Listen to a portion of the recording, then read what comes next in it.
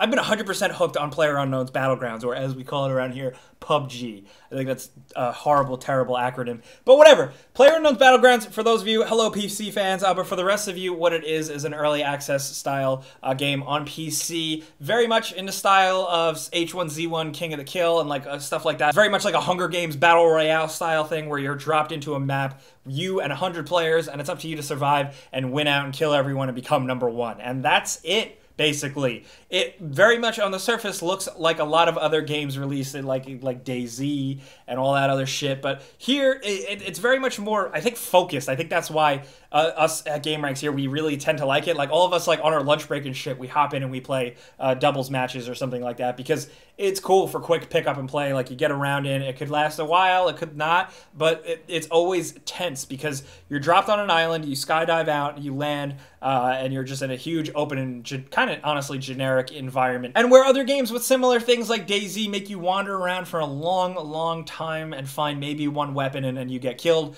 here, like I said, it's very much more focused and well-paced because the way the map is designed, it's always constantly constraining you and pushing you forward to the center of the map with bombs and force fields that eventually force you to move. Not only that, but the game is designed around engagement and combat and stuff, so you're gonna come across a weapon and some gear fairly early on, so it feels good and it feels satisfying, and at least if you do die, it still feels like you did something along the way. You got a good gun, you fired off a couple shots, you still get that satisfaction. The shooting is very twitchy, it does favor accuracy. I do really like having the ability to control your shots full auto or semi-automatic and stuff like that. I love levels of control like that. It feels way more tactical to me. And I think that one of the best things I could say about this game is that it's one of those games where I know it's good because I can do horrible. I can suck at it so bad and screw up and screw up and screw up, but I still want to keep playing. I want to try again. I want to do better because the game is just that damn good and endearing. I think it is just that way just because of science. It gets your heart rate going. It gets your adrenaline going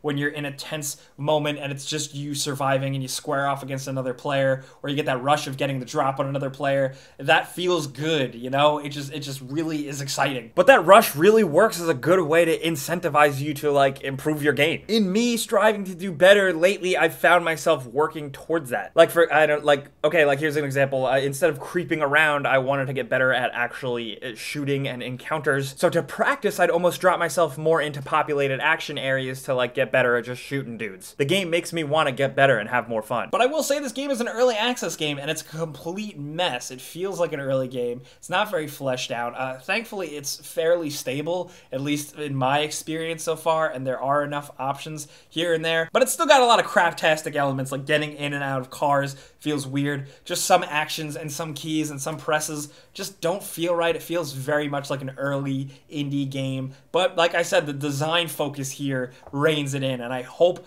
once the quality catches up to the actual concept and design, I think this could be one of the craziest games. It already is. It's blowing up, obviously. A lot of people have been playing it. It's been huge on Twitch. People like watching it because it is exciting. And I just see a lot more potential for this game down the road. Maybe it'll burn out. Maybe people burn out on it. I'd like to see a lot more complications added and a bit more things going on down the line. But as of right now, I'm having a fucking blast, man. Not only that, though, since this game is blowing up so much, I can't wait to see AAA developers, honestly, take this on. It's bound to happen at some point. I mean, something like a Call of Duty game is gonna have a comparable mode eventually in it, and I can't wait to see other developers' spins and takes on it. And like, I know a lot of that craptasticness and that early accessness is bad, but sometimes it makes for good moments when you're playing with friends and weird, stupid shit happens. It's fun. It's hilarious. I've seen people get killed with cars. I've seen people get killed with all kinds of dumb things, falling off of buildings. It just really does make for a good time, and if you have a PC that's even somewhat capable, I suggest checking it out. And if you're on console, since it is gonna drop on Xbox, I would definitely say keep your eyes on it. It might be a weird transition since it is very much the PC gamer's game. Like, it's PC gaming as hell. I do still have some high hopes to see like a new community pop up around the game on Xbox. I think what I would like down the line in terms of like a wish list, I'd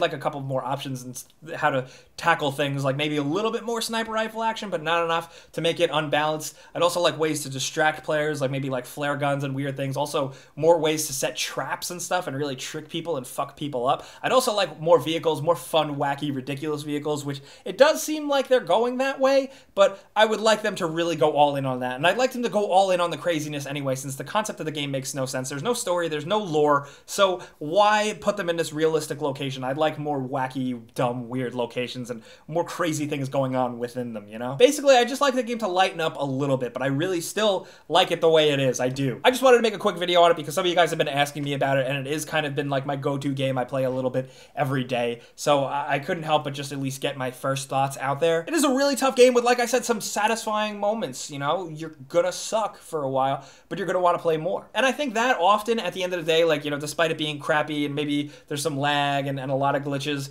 at the end of the day, that can make it a good game. So let me know what you do think about PUBG or whatever the hell you want to call it. Let me know what you want to call it, first of all. Well, we have to have like a meeting on this, all of us, you guys. But let's talk about PlayerUnknown's Battlegrounds down in the comments. I want to hear from you guys. If you're on the outside looking in, what do you think? Are you feeling on it, or do you think it just looks boring? If you have been playing it, what are some of your best moments? Let's talk about anything PlayerUnknown's down there. I'll be with you guys talking. If you got any more hate for me, send them to me on Twitter, Facebook, and Instagram at Jake Baldino. But thanks for listening to me ramble about all this stuff. Clicking the like button does help me out over here on this humble little side channel of mine. But I'm Jake Baldino. Thanks for watching. You can subscribe because video games. Why did I say it like that?